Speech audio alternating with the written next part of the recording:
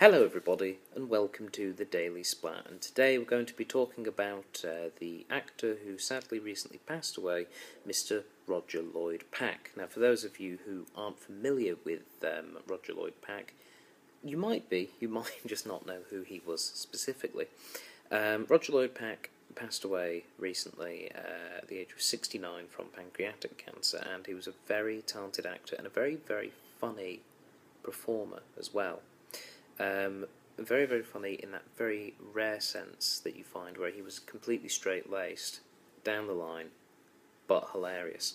Most notably in Only Fools and Horses, where he played the character Trigger, who was basically a bit of an idiot, but the way he delivered the lines made him one of the most popular characters in British sitcoms for quite a while. He also sort of did the same role again, but slightly differently, where he played the farmer Owen on The Vicar of Dibley. He was the one that fancied the vicar, and as the farmer, and was a little bit disgusting, but quite sweet in some respects. And he played these characters very well, although he was somewhat confused by how popular Trigger was, but there you go. He was a very talented performer in lots of other respects. He appeared in multiple stage productions of Shakespeare, starting out quite early on in Hamlet. I believe he was in a film version of Hamlet in the 60s as well. He recently appeared in a Twelfth Night production as well, alongside Stephen Fry.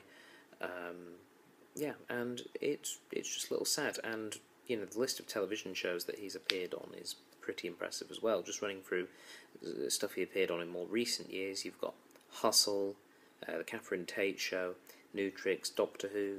People might remember he was in season 2 of New Who.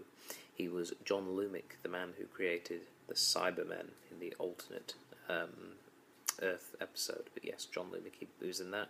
He was in Poirot, he was in Dizzy and Pascoe, he's been in The Bill. He was in The Bill for about 7 episodes. Doc Martin. He just appeared in lots and lots and lots of different programmes, and he was a very good performer.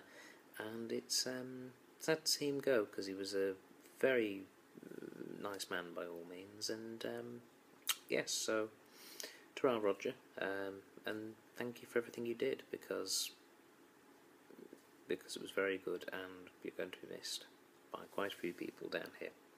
Okay, that's all for today, and I'll speak to you all soon. Until then, bye-bye.